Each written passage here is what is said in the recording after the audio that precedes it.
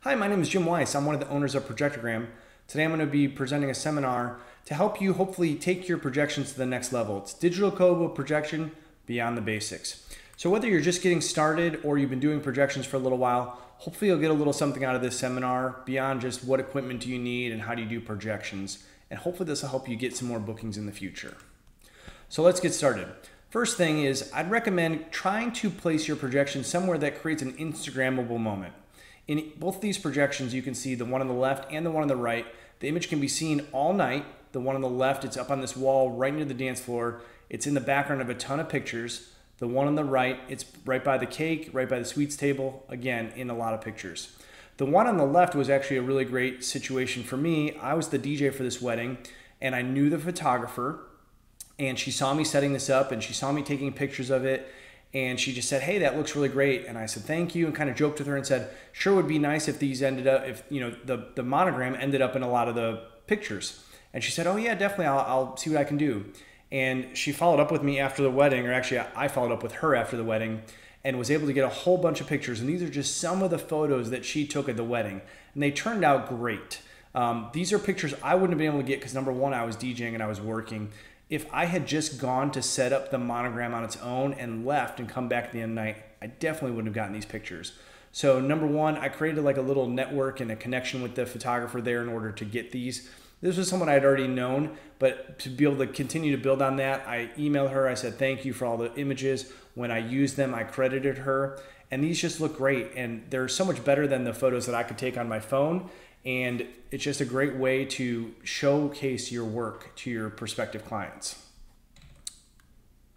Here's a couple more examples of Instagrammable moments, and these came from pro photographers. So we can take as many pictures as we want with our phones, and hopefully you're spending some time learning the ins and outs of your phone, taking a bunch of pictures, but let's be honest, they're not going to look as good as the professional pictures. So you need to do your best to try to network with the photographers, follow up with them after your weddings and other events. I recommend somewhere between, maybe 6 to 8 weeks after the event. Don't try asking them right afterwards because they're busy editing and getting everything ready and trying to deliver it to the client. So give them a little bit of time before you follow up, but follow up with them and hopefully they're able to provide you with some quality images just like these. These turned out amazing, and like you can see, these are more Instagrammable moments. They showed up on the wall. They aren't buried on the dance floor where you're not gonna be able to see them once the dance floor is full. They look great in the background of these images. The one on the right was just a great one. That's at the end of the evening. The couple had a private last dance. You can see the whole room is empty and there's the monogram in the background. And if you look real closely there, you can see the date. That's almost 5 years ago when we did that projection. So next up, not only the professional picture is important, but taking your own photos is really important. This is I just copied this screenshot out of Windows. This is just a snippet of how many pictures I took from an event we did last year. So what I tend to do, or I try to do, is get there quite a bit earlier, as long as I'm able to get into the room, quite a bit earlier, so I have plenty of time to take extra pictures and video. And I do know my phone pretty well. I know some of the settings as far as being able to get the exposure higher or lower to make it brighter or darker, how to zoom. That's obviously pretty simple, but some of those techniques I've learned how to make the picture look a little bit better, but sometimes it looks better on my phone than it does when I look at it on my computer.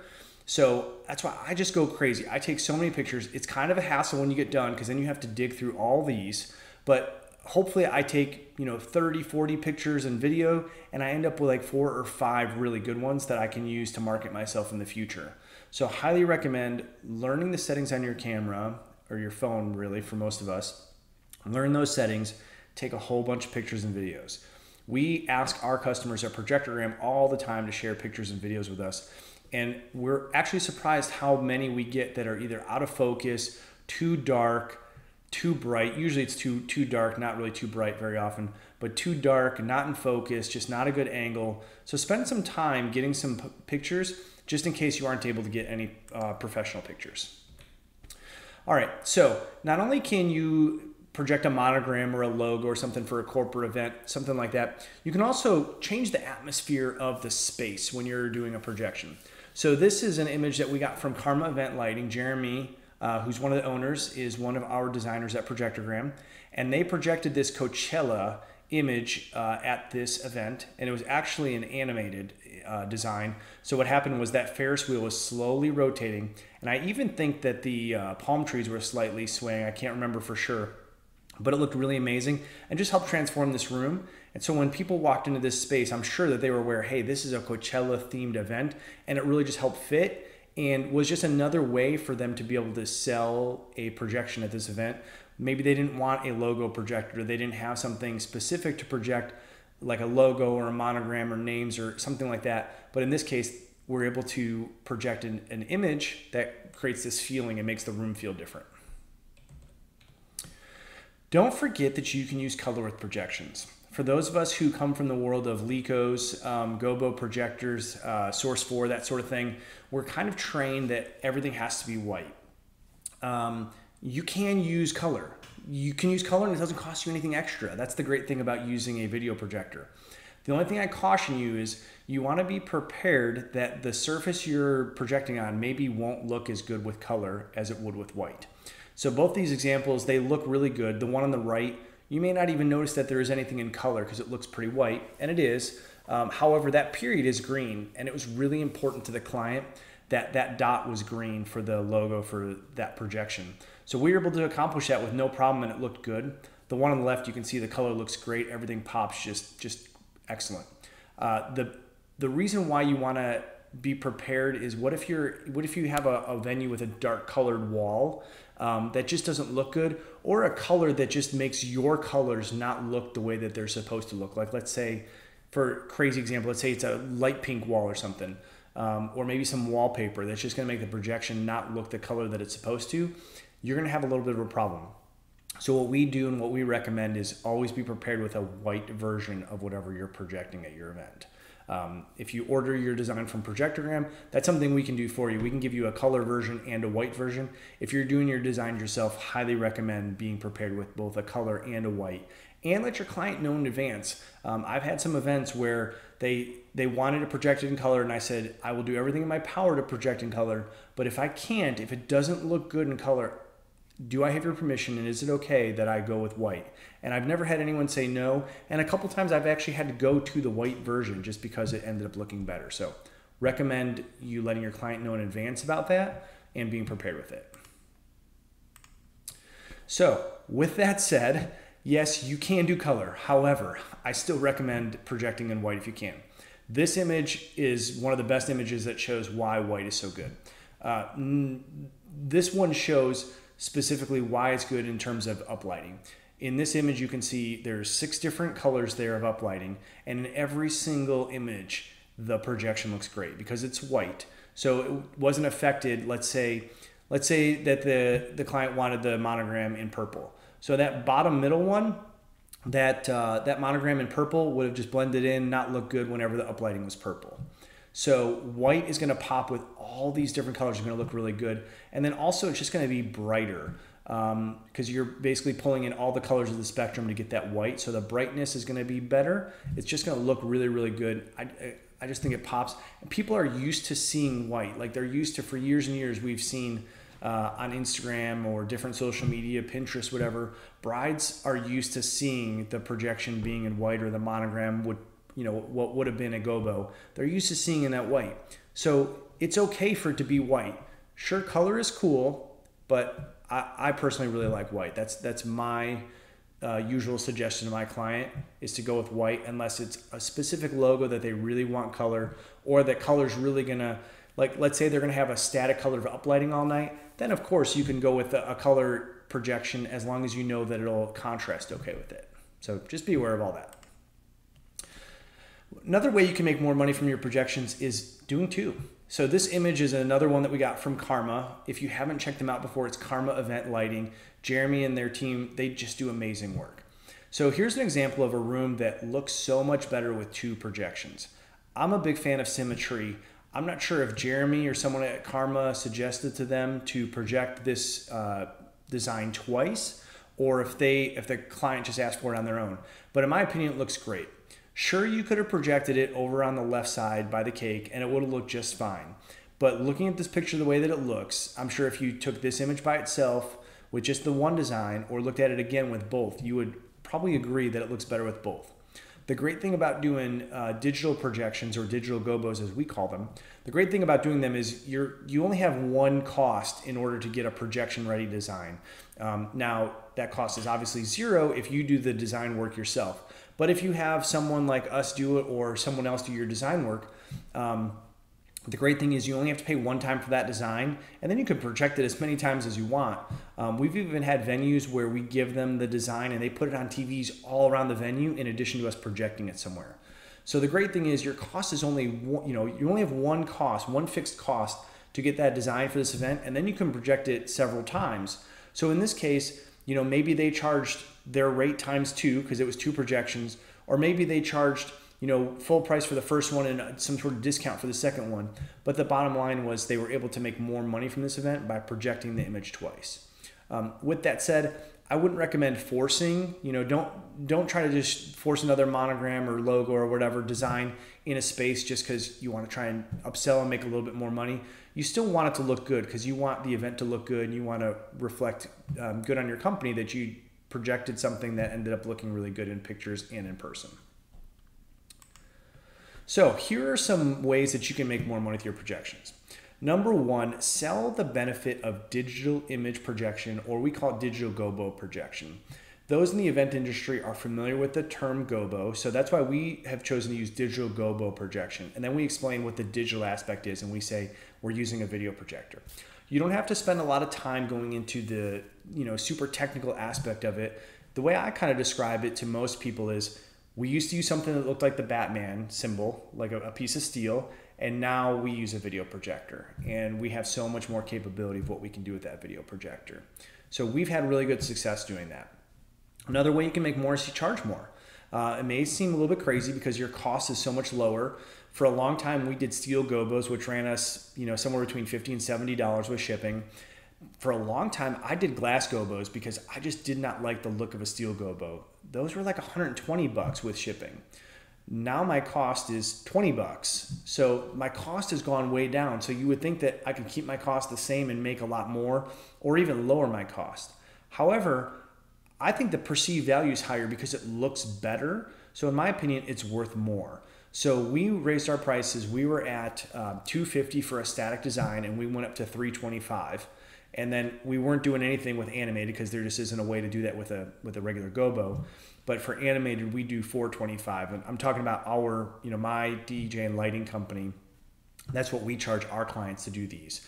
Now, every company, every person's different, every market's different. So of course, charge whatever you feel comfortable with or whatever you want. I'm just letting you know that we bumped our rates up and didn't have any pushback or see any problems on it. So I recommend at least experimenting with that a little bit.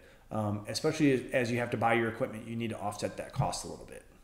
You can offer to project at venue open houses or bridal shows for free. So at a bridal show, you can offer to project the logo for the bridal show. Maybe they'll give you a discount on your booth if you say, hey, I'm going to help brand your event for you. Typically, we recommend at bridal shows or open houses that you project actual monograms, and we can help you out with that. I'll give you some more info at the end. But typically we recommend that you project actual monograms. It just gives a little bit different feeling than if they just see your logo or the bridal show's logo. But maybe you can do a couple projections if it's a bridal show. Maybe you can do the bridal show logo somewhere prominently, and then you can do an actual monogram somewhere. And then it's kind of cool because you could say, hey, we did the branding for this event. We projected the logo for the bridal show, but then, hey, look over here. This is what it could look like if we did your name with a digital gobo. So recommend doing that. Same thing for the networking groups. If you're if you're part of any networking groups and they have any sort of luncheons or evening meetings or anything like that, you can project at those and offer to provide that service for free. And especially because it's so easy to do once you have the artwork done, if you provide that projection there, it gives you a way to showcase your work. We did that quite a few times when we first got started, and we mostly did animated because we wanted to show that off a little bit. Hey, look how cool this is. Look at this new thing that we're doing that no one else is doing. And it got a lot of interest for us and got us some referrals and got us on some lists with planners and venues simply because we were offering something that no one else was at the time. And then with that said, sell the animated. So that's something, it's still newer, and in your market, it may still be brand new. Like no one in your market may be doing it. So I recommend selling the animated if you can. It doesn't have to be a hard sell, it doesn't have to be a push or anything, but it can just be a matter of if they're interested in a monogram or some sort of projection, you can let them know, hey, we can do this static, or we have the option to animate it and just add a little bit of something extra. And you can show them what it looks like and give them the idea, so that way they can decide if that's something that they want. Okay, so when we get images from DJs and lighting companies of the projections that we've given, or the designs we've made for them, so we make the designs, we email them to them, and then they project them. We don't see this all the time, but we see it a fair amount of time, whether it's in the designs that we do or just on the internet somewhere, that there's an uplight shining right through the middle of that projection. I cringe a little bit every time I see it for a couple reasons. Number one, it's gonna just wash it out a lot. Now, if the room's really dark and you have a really bright projector, it'll probably be fine. It probably won't be that big of a deal. But you're washing out this beautiful projected image that you've just done. In addition, I just think it looks so much better when you frame the design. So if you put the uplights on either side, not only are you not washing it out, but you're creating this really nice framing that just draws attention to the projection and just makes it look so much nicer and really, really good. In addition, it can help with that black box or gray box. We'll talk more about that later. Actually, that's in the intro seminar. I don't think that I even have to cover that one, this one. But if you're not familiar with getting rid of that gray or black box, you just need some ambient light. You need a little bit of distance.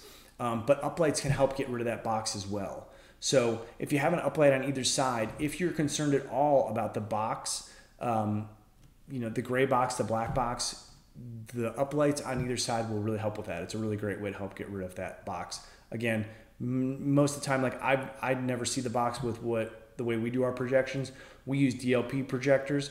Sometimes with LCD you may see it, or if you're really close to where you're having to project, you may see it. So that's where uplights can help, but not necessary.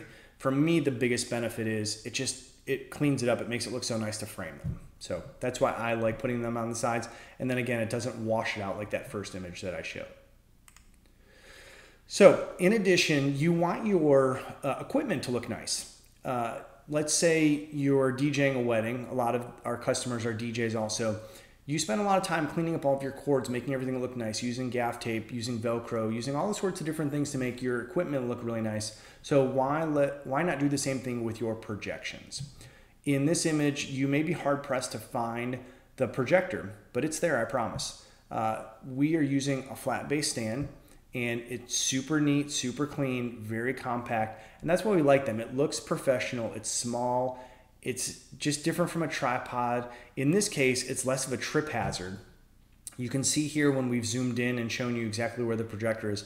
If this was a tripod, the legs would be sticking out, and we do this venue all the time.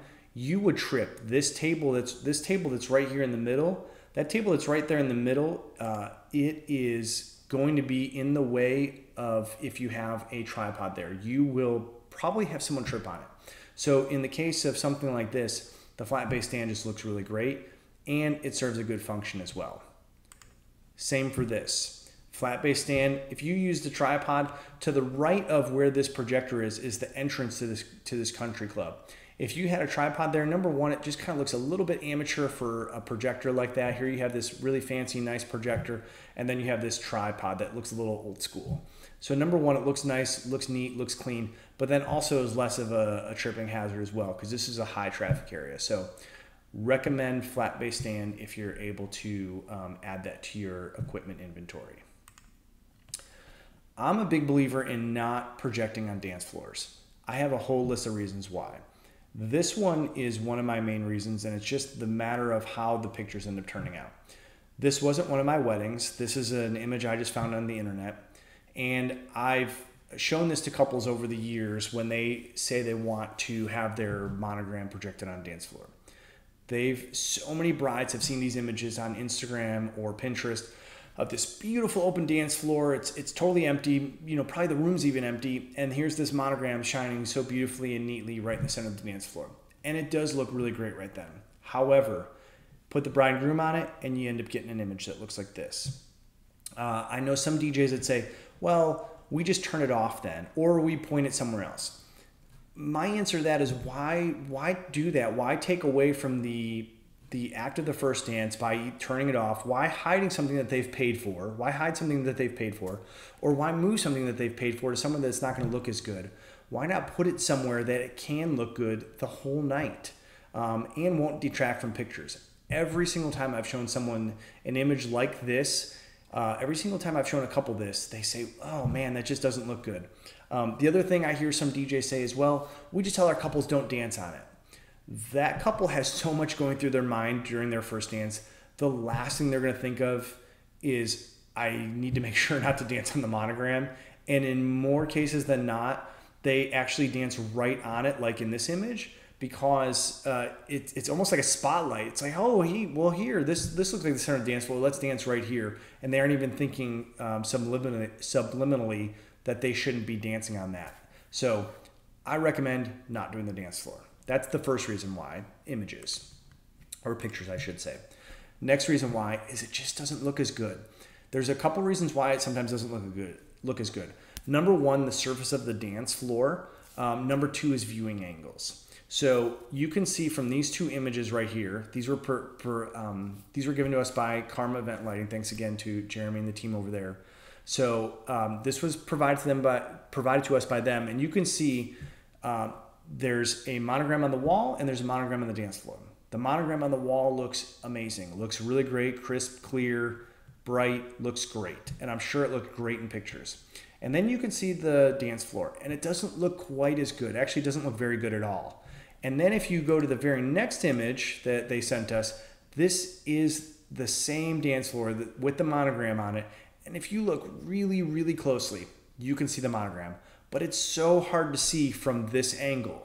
So I'm going to back up, and here we are looking at it head on if you're walking towards the dance floor. And it looks good. And that's where you want it to look good. So mission was accomplished with that, but it's almost non-existent right here, and it just doesn't look really good. So avoid the dance floor for the viewing angle. The color of the dance floor plays a big role here. This wood, especially parquet, is really hard to project on. So for that, for the pictures, for the viewing angles, for all those different reasons, we personally don't do dance floors. Like if someone contacts us for our DJ and lighting company to project on a dance floor, we tell them that we don't do it. What we recommend is doing a vinyl overlay, and we don't offer that service. We just recommend a couple companies that do that. But I would rather them book something that's going to look good the whole night, that they'll be happy with, versus doing something like this that I'm not going to be happy with. That's going to make me a little bit nervous and anxious because I know there's a good chance it's not going to look very good and ultimately not make the client super happy. So the vinyl overlays look amazing because there's no light. Sure, you don't see it when you're dancing, but if they really have this vision of a monogram on the dance floor, the overlay is totally the way to go. I don't do dance floors. I'm a big believer in not overselling just to sell, just to have another upgrade to make some money on at every event.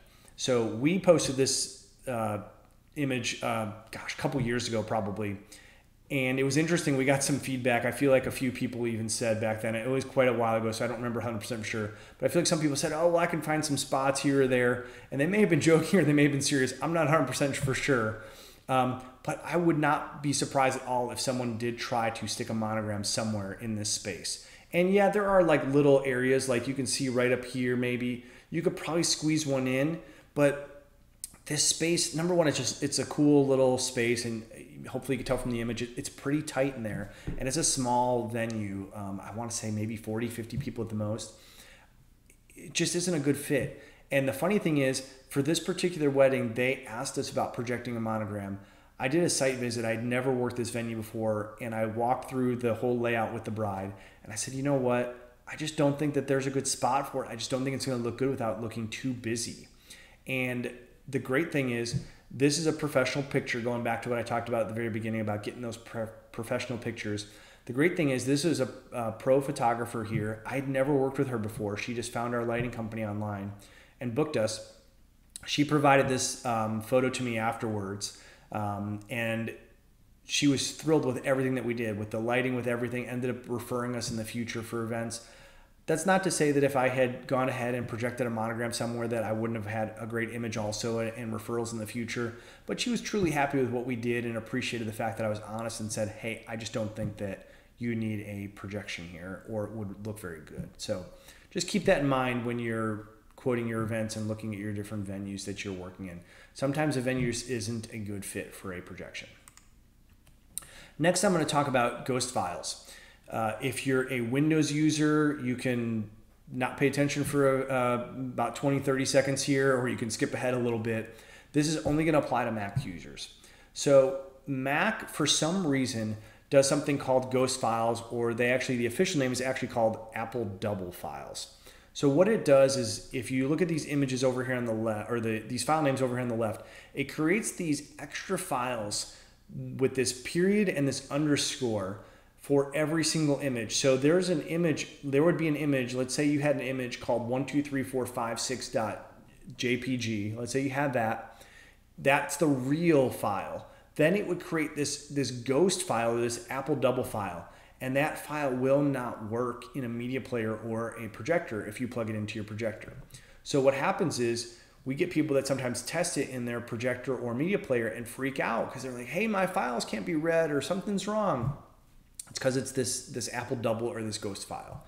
Only happens on Mac. So if you're PC, again, this isn't an issue for you. If you're on Apple, you can, a couple things. I've heard that there's a utility or some sort of program that you can get or some sort of app that you can get that'll delete those off like thumb drives or external drives. The other thing you can do is some media players will actually allow you to delete that file from the drive from the media player, because you can't just delete it in Apple. Like, you can't just navigate to the drive and see those files and delete them. You just won't see them. You can't delete them. The only way to delete them is with one of that utility that I've heard about. I'm not quite sure the name, or with your media player. So that's the two ways to get rid of it. So just be aware that that is something that can happen to you. I want to talk for a second about backup. Backup is really important to have. You want to make sure that you have backup equipment with you.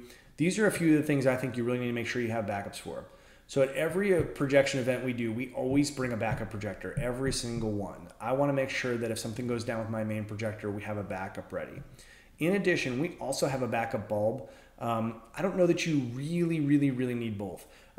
Backup projector or bulb should be okay. The only problem with one or the other is if you only do the backup bulb and then something else is wrong with the projector, then you have a bigger problem. So that's why I like having both. The only reason why we have both is because we did start with just a projector and a backup bulb. So we just go ahead and bring the backup. We have the backup bulb with us anyways, but then we still have a projector with us too. So I recommend both if you're able to. You don't have to have the same maybe quite high-end or nice projector for your backup as you do for your main projector. I know a fair amount of people that get refurbs, or maybe they retire a projector and that becomes their backup. So whatever you do in that situation, I just recommend having one. Media player, I recommend, even if your projector will show an image with, just plug the USB into the projector, I always recommend bringing a media player in case there's some sort of problem. And then I also recommend bringing at least 2 media players. I've had to toss a media player before. I can vividly remember the one time I did it. There was only one time for sure I did it, but I know I've had issues a couple other times I've gone to my backup, but there's only one time for sure I know I just threw one away. I was trying to get it to work. It was giving me all sorts of problems. I said, you know what? This thing's like 35 bucks, garbage, on to my next one. And I used my backup and everything was fine. And then I just bought another one to replace the one that I had thrown away. At 30, 40 bucks, like, I'm not one to just throw equipment away, but at that price point, I don't want to take a chance that it's going to be problem equipment. So I just tossed it and bought another one. I recommend at least bringing 2 with you out to every single event.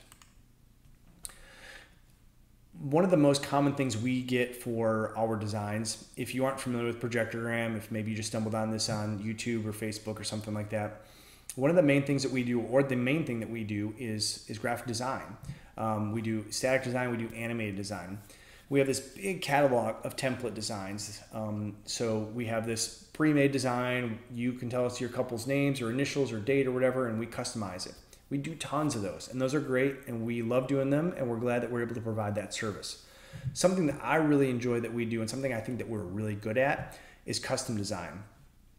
In this case, for this wedding, and you've seen this image a couple times throughout this presentation, it's because it's a wedding that I personally DJ'd and did the lighting for, so I had a big hand in multiple parts of this. But in this case, they sent us their design, which also is going on multiple things at the wedding. So you can see here, it's on the napkins. It was on this big image, like near the sign-in table. It was just a whole bunch of different places. And they said, this is what we'd like you to project. So no problem at all. They provided me with a picture of the design. I sent that to our lead designer, and he was able to turn it into a projection-ready design. You can certainly have us do a template design. We're happy to do those. But I encourage you to ask your couples, do you have a monogram? Do you have any sort of design? Help them kind of brand their event. No, it's not corporate. No, and you don't even really have to call it branding to them. But you know in your mind, or you maybe can help explain it to them in a way that doesn't sound like it's some sort of sponsored thing or corporate.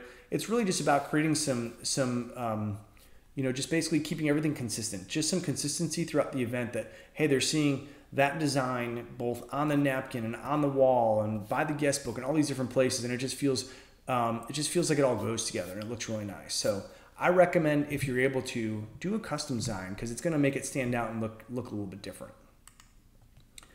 I love this image. This was provided to me, or provided to Projectogram. This was provided to us by It's Your Night, and I love this image. The reason why I love this image is when William, the owner, sent this to me, I couldn't believe how good this looked, because you could tell it's pretty bright outside, and that image, the projection, the logo, it's not like super bright, but it's also not dim at all. Like, it looks like it looked really good on that wall.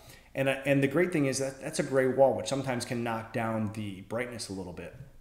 And so I asked William, the owner, I said, of course I had to know, what projector did you use to achieve this? Because I thought for sure this is a 5,000 or 6,000 lumen. Believe it or not, this was actually a 3,500 lumen projector. So 3,500 lumen projector created this image. So I show you this to illustrate and make a point of, you don't want to run towards the light. You don't want to look for a space that you can project that has all kinds of light. That's not the goal here. But just to let you know that don't be afraid of the light. Your projector, if you get a good projector, it can fight through the light and it can look okay. And in this case, if I had to guess, and actually I know for sure, I think he said something like, this was a little bit before dusk or something. So this was an event that was going to go through the evening. Here's another one this was an event that our company did. So I know that we set this up during the day, but the event took place in the evening. So in this case, it didn't matter that it looked good during the day, but this is a great image to show, hey, sun's shining in bright, super bright on this wall, and the image looked great even with that. So it looked really amazing at night, but just to show, hey, it can look great even with sunlight coming in. In this case, you have sunlight coming in, you have the room lights on, the projector's all the way on the other side of the room, and again, look really great. So don't be afraid of the sunlight. If you're nervous about it and you haven't done a bright room or a bright space, and it's going to need to be projected while it's bright, go ahead and test it. See if you can do a site visit, check with the venue, see if they'll let you in and let you do a site visit so you can try it. But just want to let you know, it's not something you need to be afraid of. It can work and it can look really good. As far as distance goes, we often hear from people, how far can my projector shoot? How good can it look from a far distance? Do I need a long throw lens? What do I need?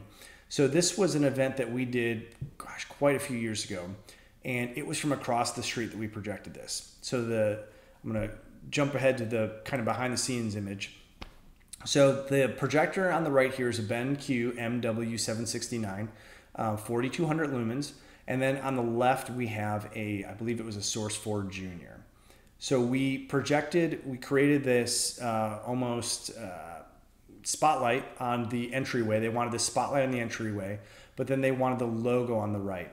So we were able to create this by just hooking all this stuff up across the street. They helped us get power situated with a building across the street. They got in touch with, it was part of this big complex in Dallas where it's all owned by the city. So it made it a lot easier for us to get power, which was probably the biggest hurdle. But this was the second year we'd done it. You can see it says Black Tie Brawl 2. We had done it the previous year, so I knew what we were in for and I knew it was fine. But the first year, We hadn't shot anything, I don't think, this far before to know exactly how good it was going to look. And it just looked awesome. It looked really, really good. Had no problems at all. So it's just a matter of making sure that you have a bright enough projector. The 4200 lumens was totally fine. My common philosophy on projectors as far as lumens goes is just buy as bright as you can afford. So if you can afford a 5,000, 55, 6,000 lumen projector, go ahead and get it. But you know that a 4,000 lumen projector can achieve this. And interestingly, jumping back just a little bit here for a second, this was also a BenQ projector. So I'm a big believer. I really like BenQ projectors. Optimas are pretty good also. JVC, which we recommended quite a few years ago, we only owned the one that was on this big blowout and was sold for really cheap. So I don't know how their other projectors are. The one that I have of theirs we really like.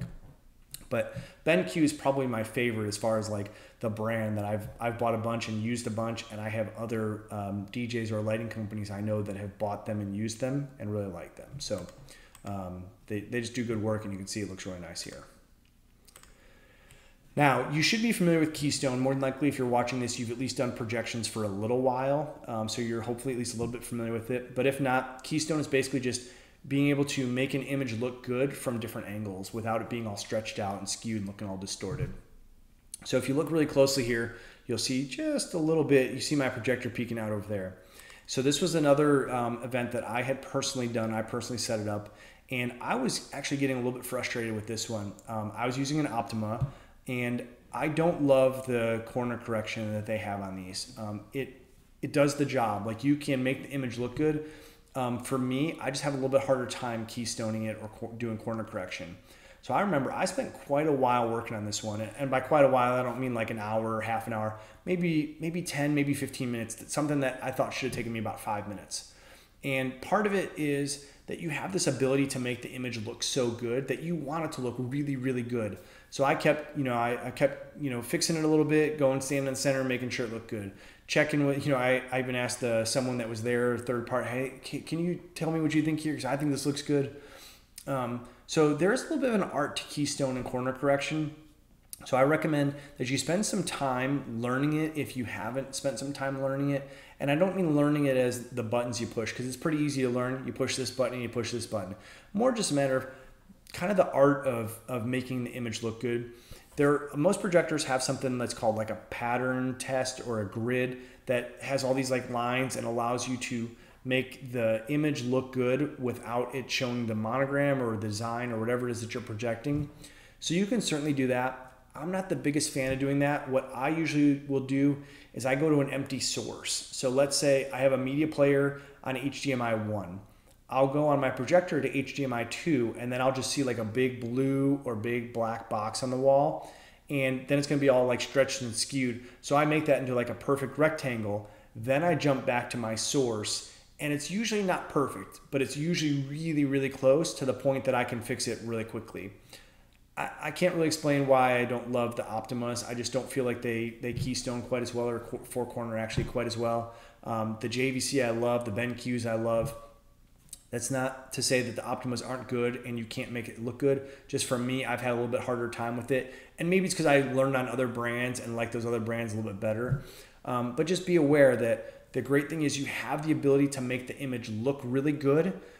Just be aware that you need to know how to manipulate it in such a way to make it look as good as it can. So that about covers everything that I had. A couple different things that I want to mention here at the end. Number one, you can email us. You can send an email to info@projectorgram.com. We have this really awesome zip file that has just tons of information that'll hopefully help you, or tons of resources, I should say, that'll help you with your business.